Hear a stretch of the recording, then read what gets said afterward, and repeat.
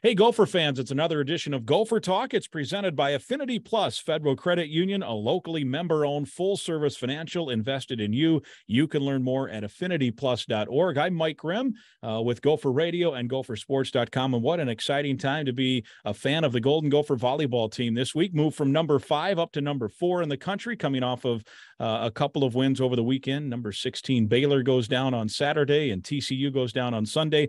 And Ellie Husemann is with us. She's from Eagan, Minnesota, and she played a role over the weekend. And Ellie from Austin, Texas. Good to see you. Nice to see you too. Thanks for having me. Now, there's no school in session, so you guys played in the Dallas-Fort Worth area over the weekend and then hightailed it down to Austin. And you guys, I know, have been practicing locally in Austin, getting ready for a match we'll preview here in a second with the number 1 Texas on Wednesday night.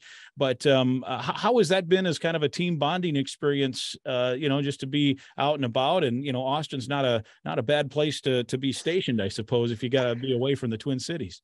Yeah, it's been great. We really enjoyed all the team time together. I think it's just brought us closer, getting to kind of walk around and explore the different campuses. And we went bowling and like arcade games yesterday as a team. So overall, it's been really fun. What did you find out early? I mean, obviously it's 2 matches in, but what did you find out about this? Because there's some new group of players. There's some chemistry that, you got to see. It's one thing to do it in practice and think you're good. It's another than to go out and at least through the first 2 matches. What did you find out about this group, maybe after 2 matches now and 2 impressive wins? Yeah, I think coming into the matches, we knew that this was a special group. I think just the way that we gelled in practice and the way that we competed every day, it's already been great. So getting to transition into being like all of us against another team, it's been out of this world. I think just the way that we play with each other and cheer each other on and support each other. And like, we're helping people on the bench are helping those on the court. And it's just super open dialogue. It's unlike any group that we've ever had. So made us feel really good going into these next few weeks of competition for sure. Yeah. And how much does it help too? Like, this, but to get it kind of affirmed so far by how you played too, to beat a really good Baylor team, which then knocked off Wisconsin the next day, to kind of say, yeah, a little affirmation there that we may be on to something pretty special here. Yeah, it was huge. I think every year we know that we're a good group. It's like we're a good group of girls and we have those skills, but then being able to know how we play together really well just kind of reaffirms that, yeah, we got some high goals, but I think this could be the group to do it. So it just makes us feel like we're on the right path and just gives us all the confidence boost to know. And how about you personally, as you've kind of progressed up through your career, getting maybe a bit more of an opportunity now to contribute here, particularly, this season? How much fun was that for you to be able to take part and have a big impact over the weekend and certainly weeks going forward too? Yeah, it was great. I think we know that our goal is a team goal, but we also all have our own personal goals, and just being able to be out there and help my team and show off what I can do has been really, really fun. And I'm excited to keep doing my best for the team. So, yeah. When you think about, your role and everybody else's role, because, there were some players who graduated last year that, one real high level player, obviously, in Yes. Steph and some others. So how do you think about it in terms of, just making your own role as opposed to, I have to fill this person's spot, or I have to do what she might have done last year? Is that hard, or is that something that you just don't even think about?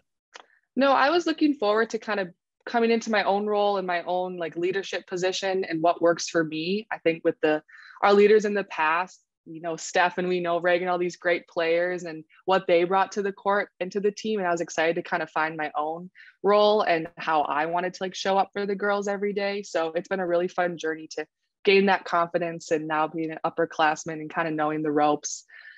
Just finding out my own way of doing things and how I want to be the best for the team in terms of like being a leader, being a good teammate, and then also the actual like on the court stuff. So it's been a really fun journey and I'm excited for it. Your teammate, Melanie Schaffmaster, was Big Ten Setter of the Week. What did you see from her over the weekend that maybe has you? I mean, we know she's a good player, but maybe has you excited, looking forward to it in terms of what this team can accomplish and the role she has to play? Yeah, I think she's grown so much already in this past 2 games and this whole spring. I think she's really come into her own and she's just delivering good ball after ball. That's amazing to help our hitters. And I just think she has a lot more confidence in herself and she knows that she plays a big role and she's looking it like right in the eye and she's excited to take it on. So I'm really proud of her. And if this is the beginning, I think there's no ceiling. She's going to be amazing. So it's been really, really fun. And then Taylor Landfair, who, suffered through all those challenges last year, injuries and the like. And, she had a pretty impactful weekend as well. What's it like to have her back, playing the way, everyone was hoping they'd get to see last year before, all those changes hit? Yeah, I'm in awe of Taylor. I mean, coming back from an injury and seeing her light up on the court, there's really nothing quite like it. And sometimes after she hits a ball 10-foot line, I just like stop and look at her and be like, what was that? So it's been awesome to see her back out on the court doing her thing and just having fun playing. It's really special to see because I know it's been a long journey for her. So it's been great to have her back. So you get the 2 wins this past weekend. You guys stay in Texas. You get to do some bowling. I think you're practicing on campus there. So you got a few practices and workouts in and those kind of things. And then it's just number 1 Texas. They had an impressive weekend last weekend. So they hopped Nebraska into the top spot. So I guess it'd be foolish for me to ask you, like, how do you prevent a letdown coming off of a big weekend last weekend? But you look at the schedule and it's a top ranked team. I mean, you guys got to be pumped up for the opportunity, I would think. Oh, definitely. I think we're all looking forward. It's kind of a weird amount of time that we're just waiting to play on Wednesday, but I know everyone, as the days get closer and we're practicing and watching film, we're like, come on, bring on Wednesday. Let's do this. No, but we're really looking forward to it. I think our preseason schedule itself is tough, but knowing we get to play at the top team it just makes it that more exciting and helps us continue to work for things, even though maybe we're not feeling great. It's like, no, we got to be at our best. So let's continue to grind because we got a big game coming up. So yeah, spirits are high. It's going to be good. I know Coach McCutcheon oftentimes talks about you guys worrying about yourselves, but also how much do you now look at Texas, maybe watch some film? What do the Longhorns bring to the court, and what might you guys, do to try to counter some of what they do? Yeah, I mean, we have some tactical things that we can do against them, and we've been focusing on that. But at the end of the day, it's what we do on our side of the net. I think we have the skills, we have the grit, we have all that we need to beat them. So now it's just like putting that together and adding in a few of those technical things because they got some big hitters and they're really good. So it's just putting all that into play and then just playing our game out the other side. So. You mentioned the tough non-conference schedule. You had, as we mentioned, Baylor last week. You've got, Texas tomorrow. Then you open at home Sunday. I think Florida's 13th, and then you got Oregon, who's 9th, and Stanford, who's in the top 15 or 10 or whatever it is. I mean, is that great? I mean, do you like that? Would you like a breather in between there, or do you want to say bring everybody you can, and when Big Ten starts, you guys will be battle tested? Yeah, I say bring it on. I think better to play these amazing teams now so that we're not surprised when we get into the Big Ten, because as everyone knows, the Big Ten's tough and it's not going to get any easier. So if we can just start with that high level play and then just be used to that as we move forward, it's only going to help us as we move throughout the season and eventually into the tournament when, like a preseason, every team is good. So just a good fall all the way around. Not to overlook or get past, the match with Texas, but how eager are you guys to play at Maturi Pavilion in front of your loyal fans? Try not to think about it yet. Trying to just get through this trip, but I think in the back of everyone's head, they're like, "Let's play at home. Let's have our own fans." We're so looking forward to it, but one game at a time. Last one for you. I wanted to ask you, Eagan, Minnesota, you came up through the local club program as well. Playing for Minnesota now, what's that been like to play here in your home state and wear the maroon and gold and see the impact that volleyball, has on the community?